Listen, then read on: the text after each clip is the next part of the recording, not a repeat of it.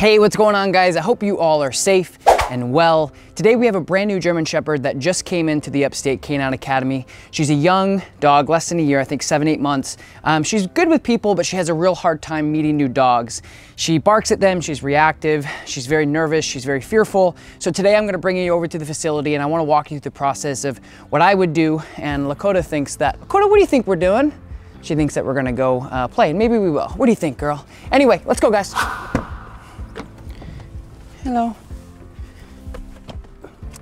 All right, guys, back here at the facility, and let's get Stella out. You guys can look, Stella's sleeping.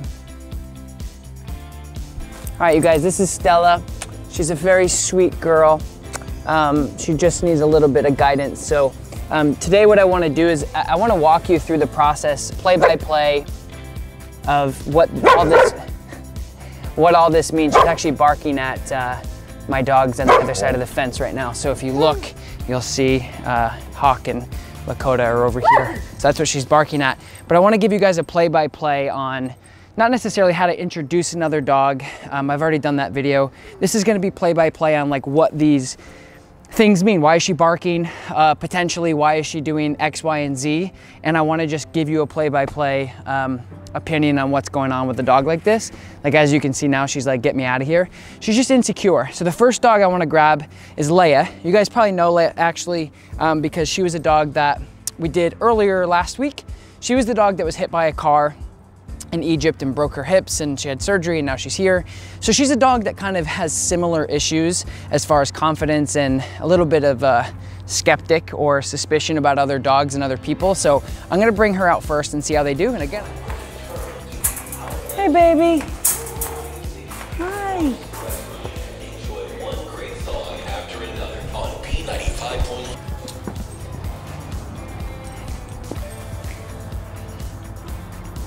So lots of love, good body language, love all that. Good job, guys. Good job. Good job. Good.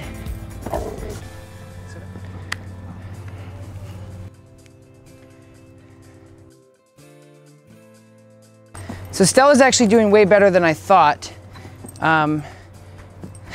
She's definitely, good job, guys.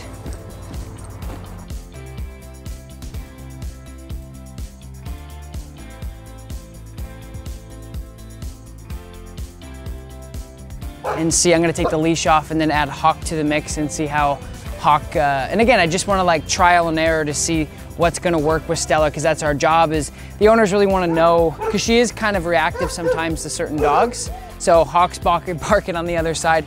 We'll get Hawk in here and see what happens. First coffee, eh?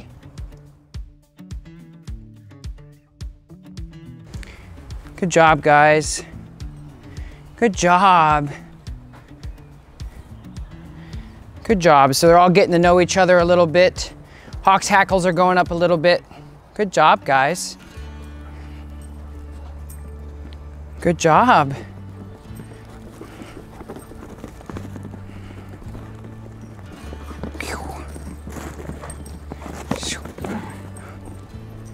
So a little too much from Hawk. So now that Hawk's in the mix, you're gonna see a change in this dynamic between the two insecure dogs. Now they're both over here because Hawk is a little too overbearing. But as you can see, three's company in this pack. And we have a daycare here. We're in our daycare yard here. And look, I want you guys to see what Leia's doing over here. What you doing, baby? You nervous? Come on. So, again, like just going over behavior, so many times people will get a dog and you'll add one dog to the mix. And as you guys just saw, adding Hawk to the mix completely changed the dynamic of these guys playing. And I think a lot of times people will say like, what is it about a certain dog that, my corona hair is crazy right now. What is it about a certain dog that deters the other dogs away from playing? Like, as you guys can see, obviously, like Hawk is now over there on the other side, and now we have these two playing again. So I do get a lot of questions about canine behavior, what makes packs successful and what doesn't. So if you watch here, you have Stella and you have Hawk kind of getting into play again, and then Leia on the outskirts. So Leia is not as confident when there's Hawk involved. So see? So Leia's going and hanging out over here. I just love watching this stuff, and that's why I thought I'm gonna keep cycling dogs in to give you guys like a look on like what's happening and why. Because this is like how I got into working with dogs. Is I would watch packs of wolves at wolf sanctuaries in Colorado, and I would stay on the mountain in the middle of nowhere and watch and study and just watch how things happen. And this is just like a first part of the series that I wanted to do. I asked you guys before if you guys wanted to see my daycare pack and how they interact and kind of walk you through what happens and why dogs do certain things.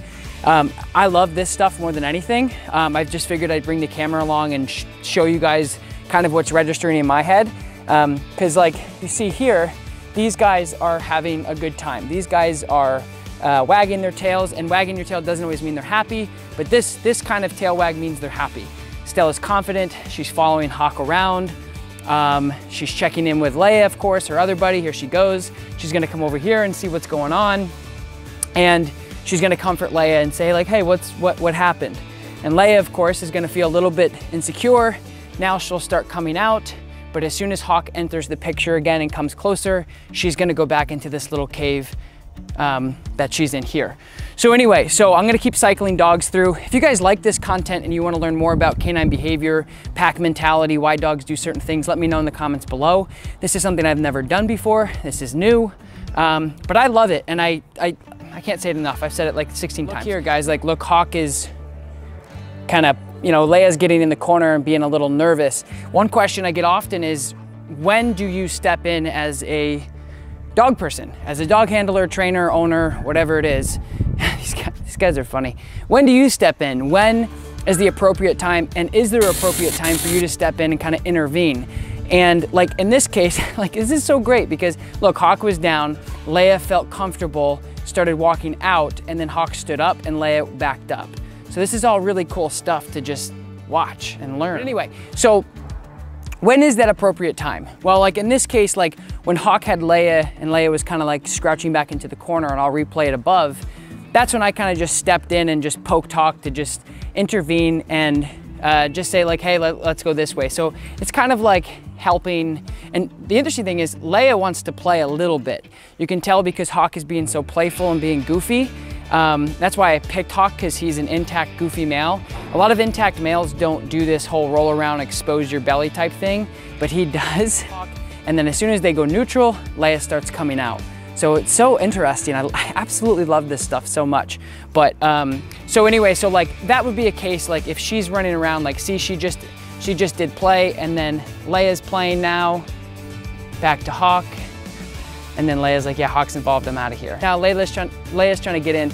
So now Leia, so this is cool. So now Leia is actually starting to get a little bit more confident as things kind of go along. Now I'm gonna grab one of our other board and trains, Atlas, throw him into the mix and see what happens to the dogs. What do they do? How do they do it? I'm going to take a guess and say Atlas is very, very, very high strung. He's also one of our board and trains, very high strung, another like under a year-old dog, male, very, very excitable, tons of energy. None of these dogs will be able to match his energy, but it's gonna be interesting because I have a feeling that Atlas is gonna be all over Hawk, and then, oh, Leia's going, good girl. Nope, she's back. I have a feeling Atlas is gonna be all over Hawk, and then Hawk is going to play dominant man. Oh, this is so cute, look at Leia. She's like, please let me play. I'll bring him out and, oh, okay.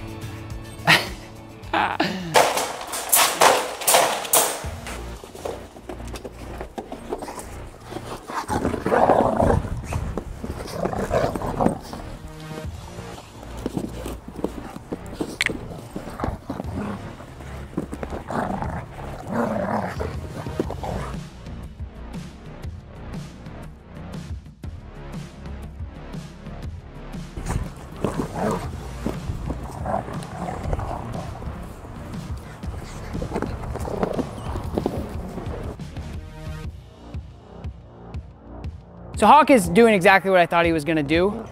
And that's pretty normal for Atlas because Atlas is very explosive. Then you have these two dogs over here, Stella and then Leia. are over here, and they are kind of like watching this happen because they don't know how to handle this type of stuff. And so, like I said before, Atlas is very explosive. Hawk is basically policing him. So all you're hearing, and you're hearing these snaps, and you're watching them play. All of this is very natural, normal canine behavior. I trust Hawk, I trust Atlas, and so don't try this at home, but what you're watching is Hawk is basically telling Atlas like, dude, you need to chill, right? And Leia, of course, is in the corner. If you guys watch, trust me, do not feel bad for Atlas. As soon as Hawk gets off Atlas, Atlas completely chases Hawk around. These guys are having a good time.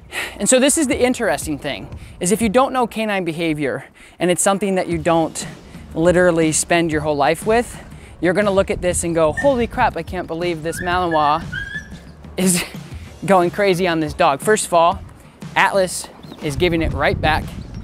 Second of all, Atlas is a very young dog that is very vocal and dramatic.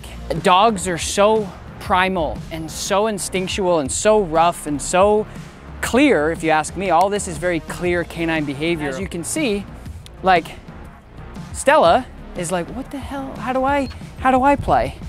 Leia is like, how do I get out of here? This is too much. And so I'm keeping them away from Leia.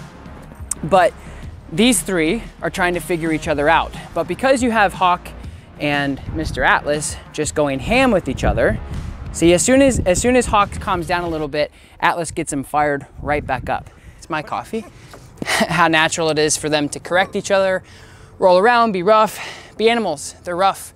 They kill things for fun. Bunnies, rabbits, mice, anything that you think is cute, they will kill and eat.